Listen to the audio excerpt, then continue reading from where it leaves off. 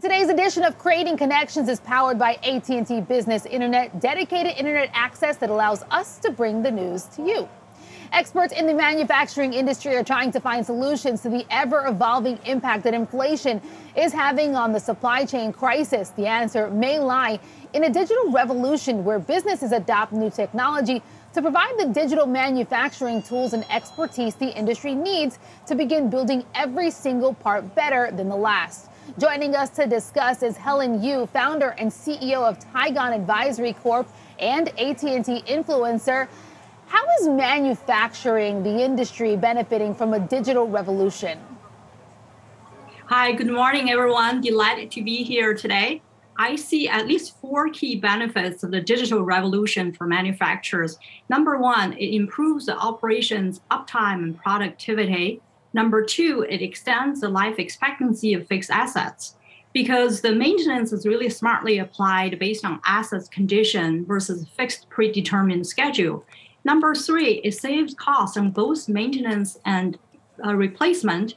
Lastly, but most importantly, it improves workers' health and safety. What exactly are smart factories and how are they allowing businesses to reach kind of full potential? Well, smart factory really means applying smart technology to the business of manufacturing. Here are 3 examples how it can help business to reach their potential. Number 1, waste prevention. With video sensor technology like AT&T's, manufacturers can really identify product anomalies based on defined specifications and display real-time notifications.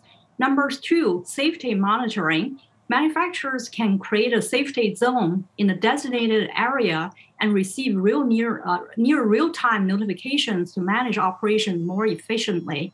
Number 3, inventory tracking. Manufacturers can detect the number of boxes on the shelf and receive real-time notification when the box is removed or placed outside of the designated area. Accenture predicts that 5G tech, quote, is going to create a more seismic impact than any wireless technology evolution to come. With that in mind, how will 5G kind of drive the growth of manufacturing of the industry? Well, I'm a firm believer that growth thrives at the intersection of tech and humanity. Manufacturing is no exception. From technology perspective, 5G actually uses millimeter wave spectrum, offers unprecedented speed, low latency, and bandwidth capacity.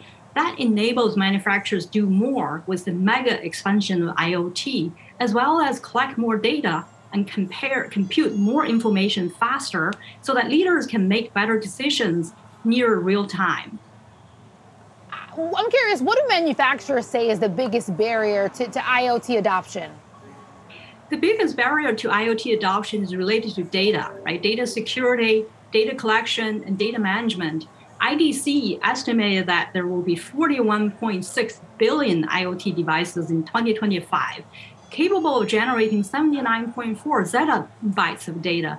That sheer volume of data and lack of structured data makes it really challenging to link data and process them effectively. In addition, the vulnerability of data security for IoT devices remains top concern.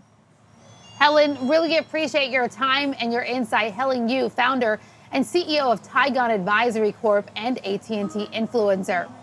AT&T is keeping your business connected with AT&T 5G, fast, reliable, secure.